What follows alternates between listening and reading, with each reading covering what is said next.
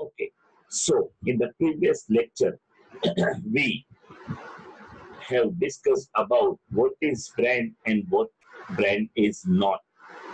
Yes, we have also discussed about how a product become famous with the effective branding, how the business grows with the help of a successful brand. In this session, we are going to discuss about एक अच्छा brand name कैसे रखा जाए. मैंने आप लोगों से बहुत सारे ब्रांड्स के बारे में पूछा भी.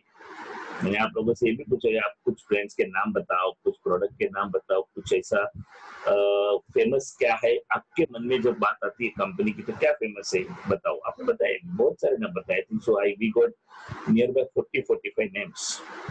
That also true. Now we have to understand, अगर हमें कोई भी पर्टिकुलर प्रोडक्ट का नाम रखना है, if we have to give the name of certain product, how we can give, what strategy we will use, what to keep in mind while keeping the name. So what are the elements of effective brand name? The brand name should be like that. It should keep their promise. Promise तोड़ना नहीं है. It should keep their promise properly. Product का नाम ऐसा होना चाहिए, product का नाम ऐसा होना चाहिए कि suggest product benefit and supports that.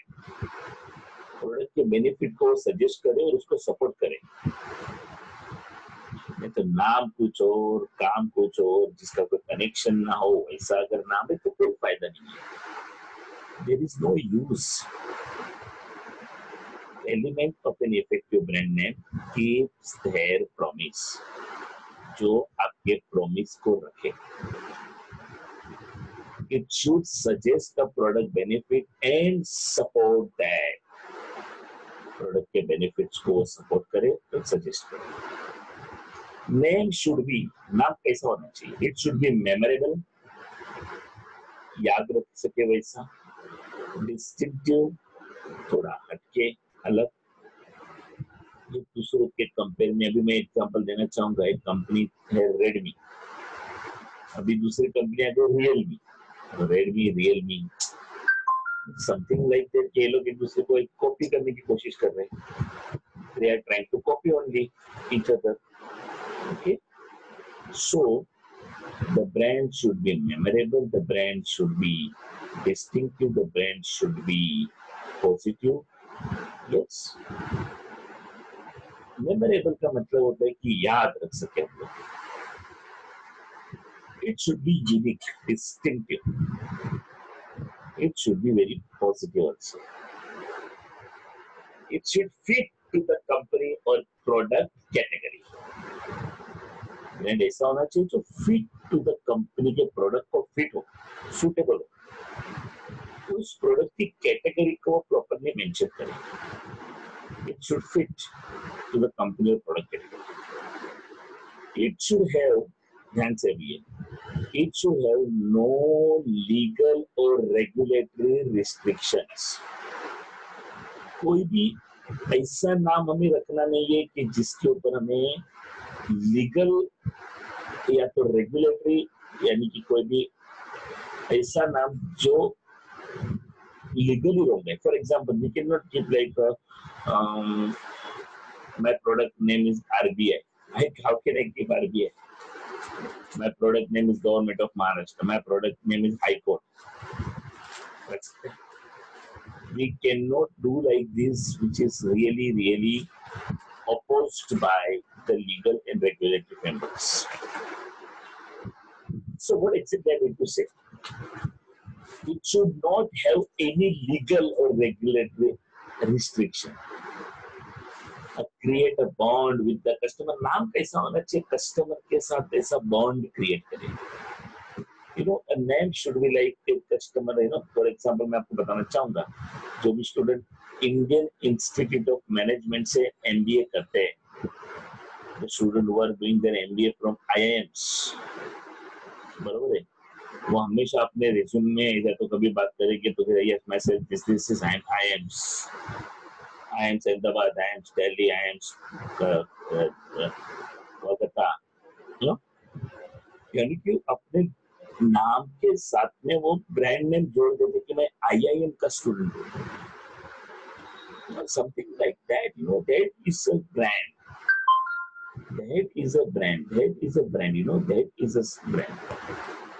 So that should create a bond with the customer. नाम हमेशा कैसा होना चाहिए? Short and simple,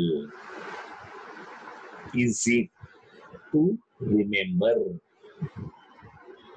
Short and simple, easy to remember, easy to translate. जिसका भाषांतर भी समझ में आना चाहिए, इजी होना चाहिए. मैं एक नाम लेना चाहता हूँ, रिलायंस कंपनी का नाम अपना इंडिया में. Now when we speak about the Reliance में वर्ड छुपा है रिलाई. रिलाई मीन्स वर्ड जिसके ऊपर हम बिलीव कर सकते हैं, जिसके ऊपर हम रिलाई ऑन कर सकते हैं, टू ट्रस्ट अपॉन, यस और नो, रिलाई कर सकते हैं. So easy to remember, easily याद रख सके, ट्रांसलेट जिसको सही तरह से भाषांतर कर सके, जिस पर हम रिलाई कर सके, इजी टू प्रोनाउंस, जिसको प्रोनाउंस करना आसान हो, जैसे कोका कोला. अभी कुछ ऐसे नाम है, आप लोग को पता है मेडिसिन के नाम कैसे रहते हैं, आप कभी जिंदगी में प्रॉपर प्रोनाउंस नहीं कर पाओगे. मुझे याद आ रहा है जब ये कोरोना का सिचुएशन बढ़ रहा था देश के अंदर, तब वो न्यूज आ रहे थे कि यू नो कुछ तो क्वारंटाइन वर्ड अभी जितना कॉमन है ना, इतना कॉमन 5 महीने पहले नहीं था, 6 महीने पहले नहीं था. पहले लोग क्वारंटाइन करना मतलब समझ जाना कि ये मर गया. मगर वो क्वारंटाइन वर्ड जो है, वो वर्ड हम लोग को प्रोनाउंस करने को भी नहीं जानता था. कोई भी कुछ भी बोलता था उसके बारे में. लेकिन अभी क्या हो गया, इतना फेमस हो गया, बोल के ये छोटा बच्चा भी बोलता है कि हम लोग को क्वारंटाइन किया है. जरा उसको बोलना स्पेलिंग लिख के बता.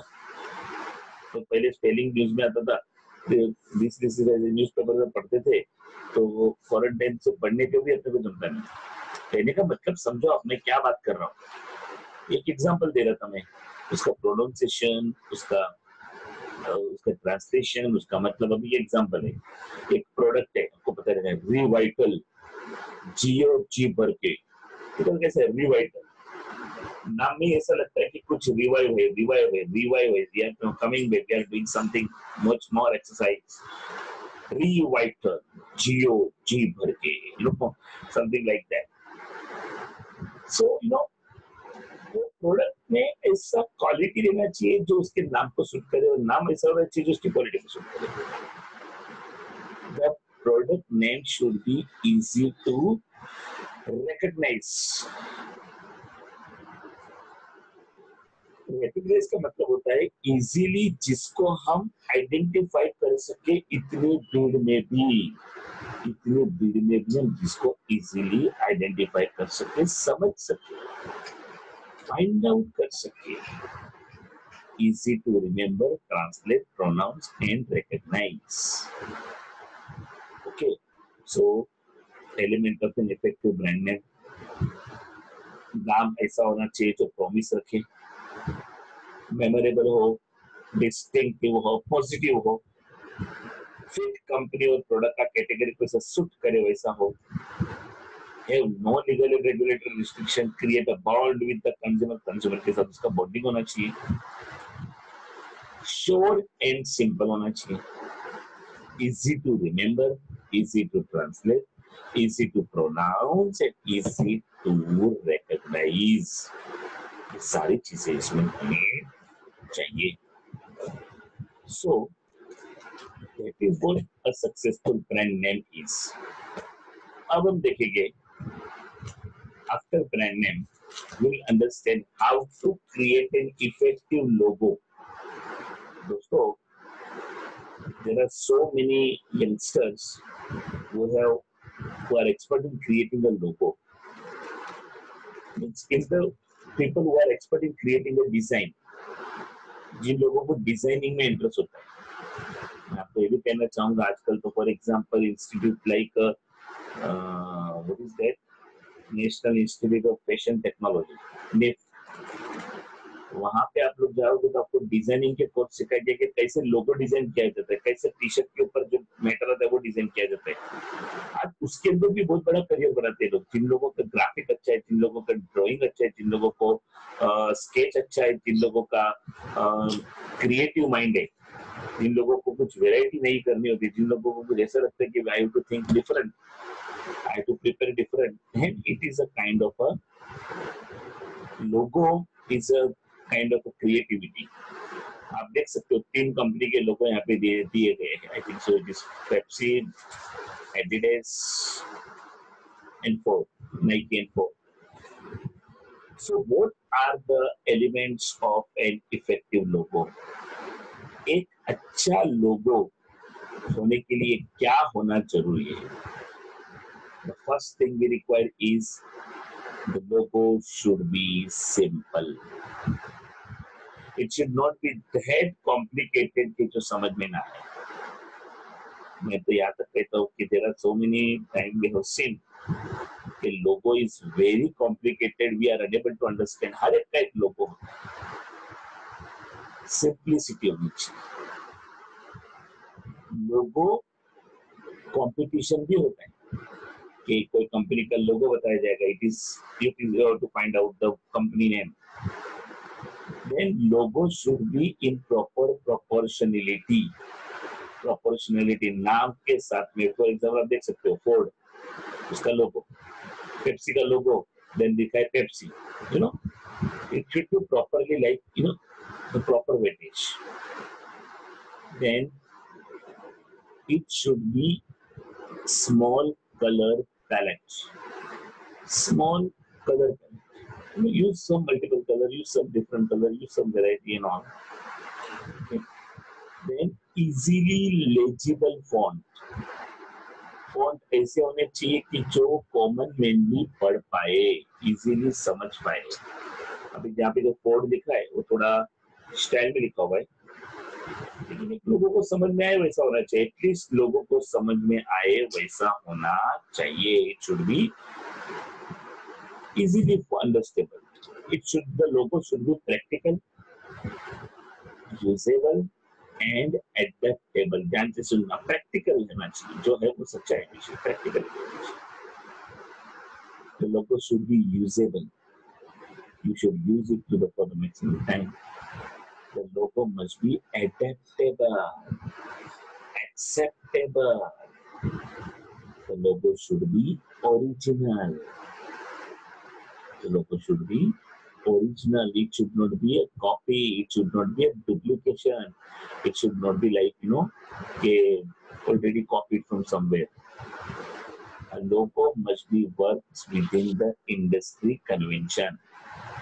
आपके दायरे में रह के काम करना चाहिए, आपके सिस्टम में रह के काम करना चाहिए लोगो। You should not have anything which disturb you। कोई प्रीति कट के can you, हाँ म्यूट रखो, अदरवाइज मैं निकाल दूंगा ग्रुप से, प्रीति। हाँ, then logo should be capture the personality of the company। logo must capture the personality of the company। Company का पर्सनालिटी रिफ्लेक्ट होना चाहिए लोगो से कि हाउ पावरफुल लोगो इज। सो ये सारी बातें आपको जब आप लोगो क्रिएट करेंगे तब आपको ध्यान देनी पड़ेगी, तब जाके आपके कंपनी को एक अलग से आइडेंटिटी मिलेगी with the help of the logo. अब हम बात करेंगे सक्सेसफुल ब्रांड्स के अंदर elements of an effective slogan. Slogan कभी भी क्रिएट करना, मैंने एक एग्जांपल दिया था आपको, भारतीय जीवन बीमा निगम LIC ऑफ इंडिया, जिंदगी के साथ भी जिंदगी के बाद भी, उसमें कितना पावर है। For example when we speaks about some हम है ना, we are there for you, हम आपके साथ, ये दिखता है। सो लोगो के जैसा स्लोगन भी बहुत इंपॉर्टेंट है जैसे कि element of an effective slogan, it should be short, short, 7 words और लेस. इतना भी 10 लाइन का लोगो बनाने बैठेगा, स्लोगन बनाने बैठेगा, कोई भी सुनने वाला नहीं है, कोई भी पढ़ने वाला नहीं है. The slogan must be 7 word और लेस, और it should reflect properly state the brand name. ऐसा उसका स्लोगन पढ़ने से भी अपने को उसका ब्रांड नेम क्लियर होना चाहिए कि एग्जैक्टली क्या कहने जा रहे हैं. It should tells the consumer what the company products does. ये कंज्यूमर को पता है कि अपनी कंपनी क्या करती है, कैसे काम करती है. Tells the consumer what the company or product does. The logo must be catchy and memorable. Catchy, ऐसे कैच करना चाहिए सिचुएशन को. ऐसा स्लोगन must be catchy. यानी कि ऐसा पढ़ने से अपने को लगना होता है कि यस समथिंग इज देयर. जैसे कि देखो, save money live better, save money live better, बराबर है, पैसा बचाओ अच्छा जीवन जियो. Is it in you, just do it, they are great, you know, something Kainchi slogan. और मेमोरेबल, मेमोरेबल बोले तो याद रहे वैसा. And a slogan must carry a positive message. Slogan must carry a positive message. Positive message देना चाहिए. Okay. A brand strategy can develop in one of the 5 ways. Now, after brand name, brand logo, and brand slogan, कोई भी product का नाम, कोई भी product का लोगो और कोई भी प्रोडक्ट का स्लोगन, ये कैसे डिजाइन करना है, यहाँ तक आपको समझा से यस और no in the chat box. So I'll go ahead. Fast, don't waste the time. If you understood till here, I'll go ahead with the topic. Yeah. We'll go ahead. Yeah. Brand strategies. Sir, इतनी सारी हमने discussion की, इतना सारा हमने बात किया. Now we have to understand how to enter into the market using the brand. So there are 5 ways. In the beginning of the lecture also I said there are 5 ways to enter, or I can say the strategy of anyone we can apply. One of the 5 ways. Number 1, support for an existing brand. Support for an existing brand. Develop brand extension. Develop brand extension.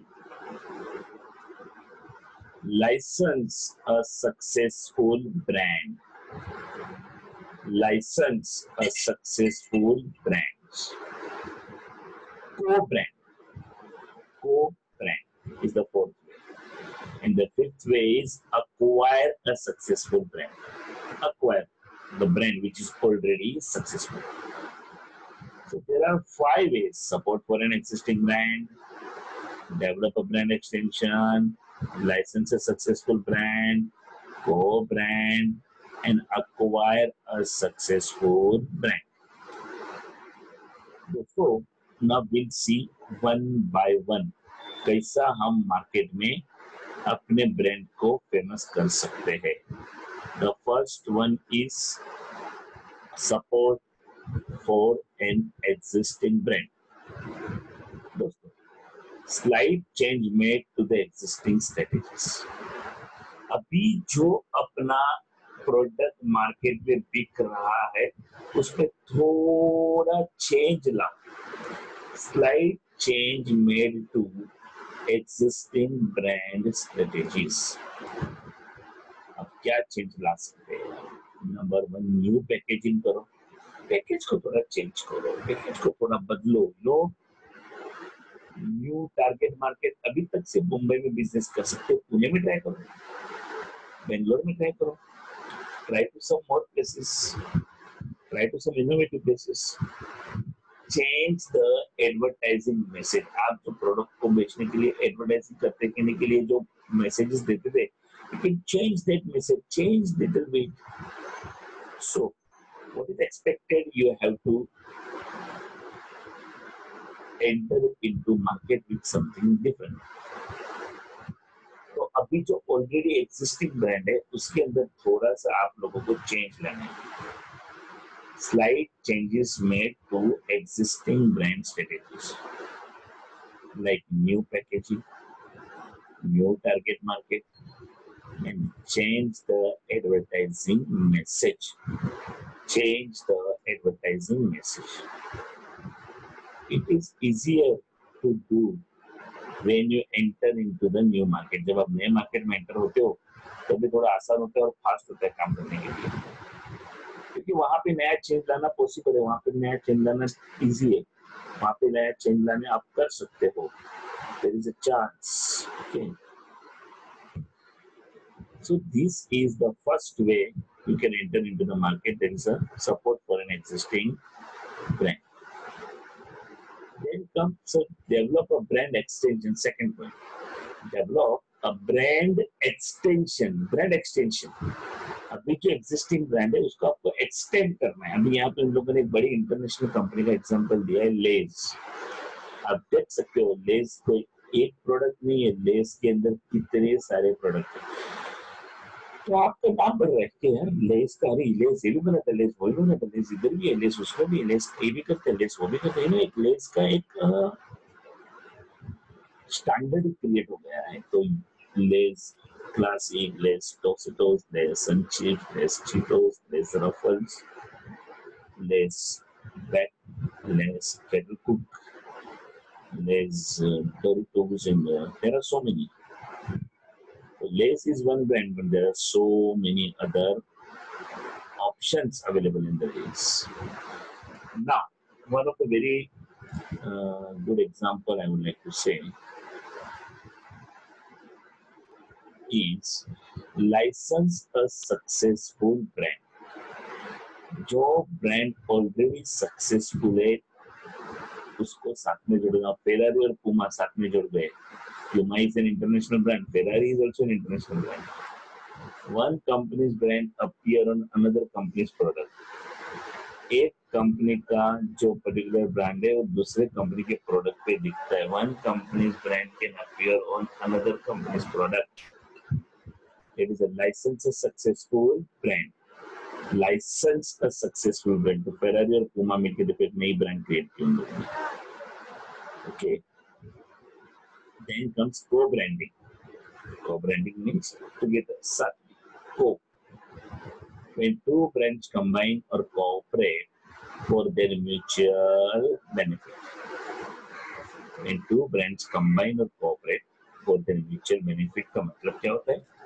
हम देख सकते हो दो shop बाजू बाजू में, cold stone और दूसरा है team Hortons.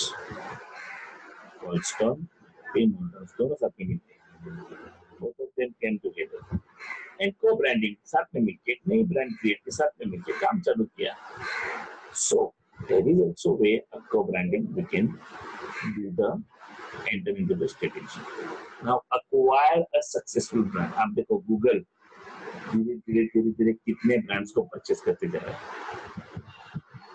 C Google is purchasing Picasa, Google is purchasing YouTube, Motorola, मीडो, many things. Google is acquiring and Google is becoming a big brand. ये सबको एक्वायर करके गूगल और बड़ा ब्रांड बन गया है, और बड़ा ब्रांड बन गया है. So this is what the different way, you know. अब यहाँ पे दो सवाल हैं. Why is the brand acquisition strategy is important one to improve a brand chances of success? Why is the brand acquisition strategy is an important? क्यों जरूरी है? जरूरी है to improve the brand chances of success. different strategy अपनाने से अपने को सफलता ज्यादा मिल सकती है, बरोबर कि नहीं? और जो हमने लेज में देखा था 1 2 3 7 8 प्रोडक्ट लेज में बना दिए, तो उसे क्या कहते हैं? What is that? That is a brand extension. कुछ नए ब्रांड्स, कुछ नए प्रोडक्ट को आप उधर पे डिस्प्ले कर रहे हो. So this is what exactly. Now let me share with the concluding of all the things what we studied. अभी तक जो हमने पढ़ा उसका थोड़ा conclusion में आपके साथ share करना है. Let me share the video again. One second.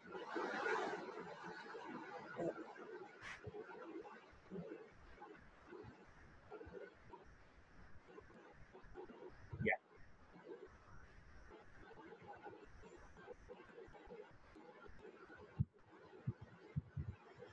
just a second. Yeah.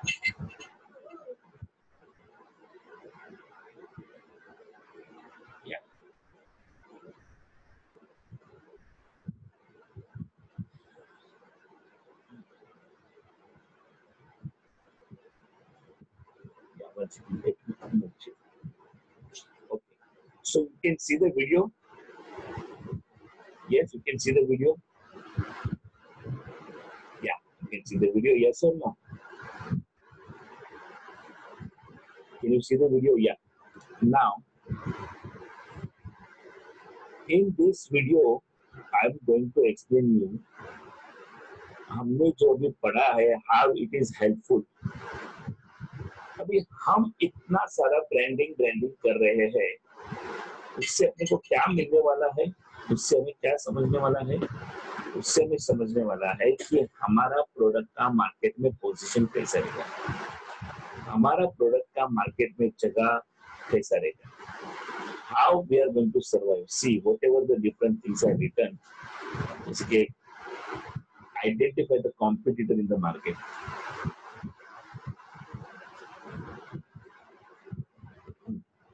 Identify the competitor in the market. Where are they positioned? हमारा प्रोडक्ट का पोजीशन कहाँ पे?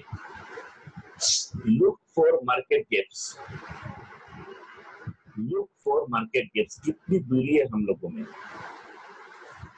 Develop a unique selling proposition, which is known as USP. Unique selling proposition. You have to communicate properly. You have to communicate properly. Okay. अब यहाँ पे ध्यान से, हमारा इतना अच्छा ब्रांड करने से, इस सरिता Singh, I am removing her. Yeah, she is disturbing us. Product का पोजीशन क्रिएट करने के लिए हमने ब्रांडिंग किया, इतना सारा मैंने क्यों किया है? क्योंकि हमारा एक प्रोडक्ट का अच्छा पोजीशन तैयार हो. So product positioning refers to all the activities undertaken by marketer to create and maintain the concept of value regarding its brand in the minds of customers as against the competitor's brand. ध्यान से सुनना, ये branding वगैरह हम क्यों कर रहे हैं? हमारे प्रोडक्ट को एक अच्छा पोजीशन देने के लिए. It refers to all the activities undertaken by marketer. एक कंपनी की तरफ से किया गया वो सब एक्टिविटी है to create and maintain the concept of value, कि हमारे प्रोडक्ट का वैल्यू क्या है, it's brand in the minds of the customer, customer के माइंड में अपने प्रोडक्ट की वैल्यू के बारे में बताना, as compare to the competitors brand. Competitor के प्रोडक्ट के कंपैरिजन में अपने प्रोडक्ट को अलग से बताने की कोशिश करना, यानी कस्टमर के माइंड में अपना प्रोडक्ट के बारे में वैल्यू क्रिएट करना. So product positioning is the image, एक image है that the product produces in the minds of consumer. Consumer हमारे प्रोडक्ट को कैसे देखता है? For example, लोगों का आईफोन की तरफ देखने का नजरिया कैसा है? आईफोन, आईफोन है क्या बात है? something like that also have in when we can say about electronic product. Oh, Soli का टीवी image, अरे AC, this is what Mitsubishi का AC है, ब्रांड है ब्रांड।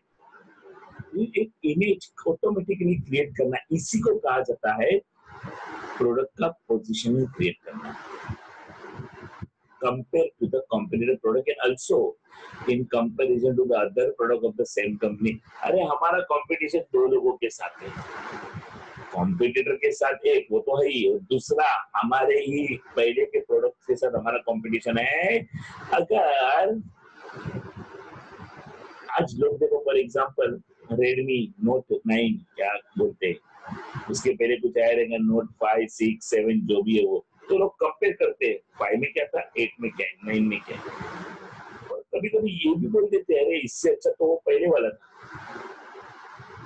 Sometime it happens. अभी देखो ना माइक्रोसॉफ्ट विंडो, इधर कौन से जमाने में window 93, window 95, window 98, window 2000, window XP, window 2002, 3, window 2005, then आया 6, 7, 8, 9, अभी जबरदस्त चल रहा है विंडो 10, अभी इसके अभी आगे रहेगा तो पता नहीं है। तो हमारा कॉम्पिटिटर हो दूसरा कोई है तो हमारा कॉम्पिटिटर जो है, बरोबर है, वो हमारा कॉम्पिटिटर हमारा ही प्रोडक्ट है, तो हमें हमारे प्रोडक्ट से जो दूसरा प्रोडक्ट बनाना है वो हमारे प्रोडक्ट से दूसरा बनाए बने अलग और एडवांस होना चाहिए, तभी उसका फायदा है। So this is what the basic thing about the product positioning. So what is positioning? Positioning is owing a piece of consumers mind, consumer के माइंड का एक छोटा सा हिस्सा बन जाना। लाइफ टाइम कंज्यूमर अपना प्रोडक्ट को कभी भूलना नहीं चाहिए, बराबर है। Positioning is not what you do to a product, positioning is what you do to the mind of the prospect. लोगों के माइंड के ऊपर क्या असर करता है वो होता है positioning. You position the product in the prospect's mind. Prospect बोले तो जो हमारा खरीदार, हमारा प्रोस्पेक्टिव बायर, उसके माइंड में कंपनी की एक अच्छी पोजीशन, अच्छी जगह क्रिएट करना, इसे कहा जाएगा प्रोडक्ट पोजीशनिंग करना। वो इतना आसान नहीं, it takes time, it takes efforts, it takes lot of work and you have to satisfy the clients to the fullest. So positioning is not what you do to a product. ध्यान से पढ़ना, positioning is not what you do to a product, it's what you do to the mind of the prospect. आप उसके mind के साथ क्या खेलते हो, कैसा व्यवहार करते हो, it is positioning. You position the product in the prospect's mind. Prospect के माइंड में आपको उसकी जगह तैयार करनी है। This what a product positioning. आप देख सकते हो यहाँ पे एक पर्टिकुलर पर्सन के माइंड में दो चीज बैठी हुई है, पेप्सी भी है, कोका कोला भी है, जगह बना के बैठ गए हैं।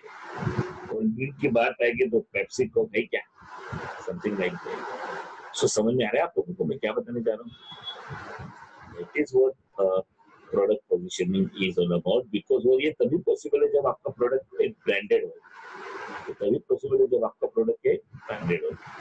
अब इसके आगे मैं जो बताना चाहूंगा, very important is factor beneficial for positioning. Position करने के लिए कौन से फैक्टर को ध्यान देना है?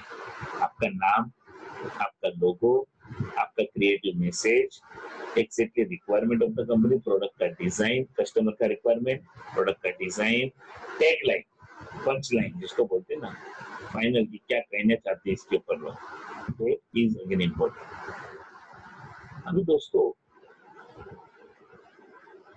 ways to position the product, market में अपनी जगह बनाने के लिए आप कौन सी चीज के ऊपर हाईलाइट कर सकते हो? What are the things where you can highlight?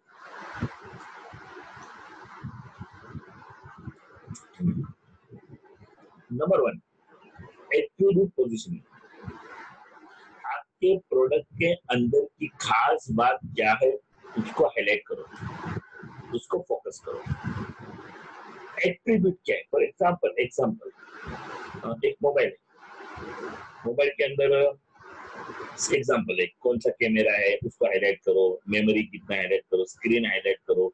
तो जब आप उसका एडवर्टाइजिंग करोगे तो ये सारी चीजें एट्रीब्यूट हाईलाइट करो। अच्छा, पोजीशन बनाने के लिए आप प्राइस को भी हाईलाइट कर सकते हैं। प्राइस ₹1.99, ₹9.99 and all, ये एट्रीब्यूट हाईलाइट करो। Then try to develop a quality positioning. Quality बताने के हाईलाइट करो।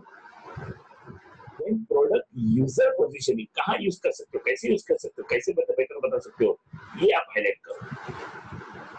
यूज द टाइम पोजिशनिंग, समय के मुताबिक पोजिशन, कब कौन से समय पे इस्तेमाल हो सकता है उसको हाईलाइट करो। इसके बेनिफिट को हाईलाइट करो। कॉम्पिटिटर के साथ अपना कितना डिफरेंस है उसको हाईलाइट करो। देखो, आपको कुछ भी करके कस्टमर के माइंड में जाके अपने प्रोडक्ट को फिट करना है, तो आपके पास आपके प्रोडक्ट के ऊपर बोलने के लिए कुछ तो चाहिए। Until and unless you don't have something very productive, positive with this reference, ये अलग अलग एरिया के बारे में आप लोगों को अच्छा नहीं बता सकते हो तो कोई फायदा नहीं है। So competitor positioning, environmental healthy positioning, बताओ लोगों को our product is environmental friendly, eco friendly, recycled, ऐसा बताओ लोगों को कि ये प्रोडक्ट को इस्तेमाल करने से आपको बिल्कुल नुकसान नहीं होगा, ये प्रोडक्ट को इस्तेमाल करके आपको बहुत फायदा होगा, ये प्रोडक्ट कभी एनवायरमेंट को खराब नहीं करता। ये तो अपील, अब जाके कहीं ना कहीं लोगों को आपके प्रोडक्ट पे विश्वास आएगा और आपको प्रोडक्ट को खरीदने के लिए वो ट्राई करेंगे। आपको समझ में आ रहा है मैं क्या बताने चाह रहा हूँ? I hope you understood the topic properly. आपको समझ में आया तो यस लिखो। और this is what branding, this is what brand value, this is what market branding, market value, this is what the way we can position the product. आज हमने देखा प्रोडक्ट का नाम, ब्रांड नेम कैसे दिया जाता है, उसका लोगो कैसे क्रिएट किया जाता है, उसका पोजीशन कैसे डिसाइड किया जाता है, and at the same time slogan and tagline कितना इंपॉर्टेंट रोल प्ले करता है। सो I hope you understood the topic properly. आप लोगों के रिस्पॉन्स से समझ में आ रहा है, you are replying well, B cooperative, B ready for attending the further session and attend all the lecture. Thank you very much.